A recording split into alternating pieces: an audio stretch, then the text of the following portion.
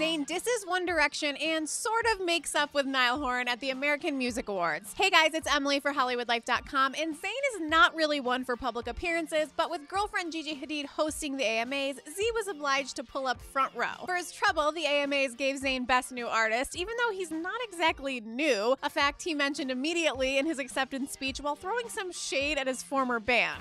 This one just has my name on it, right?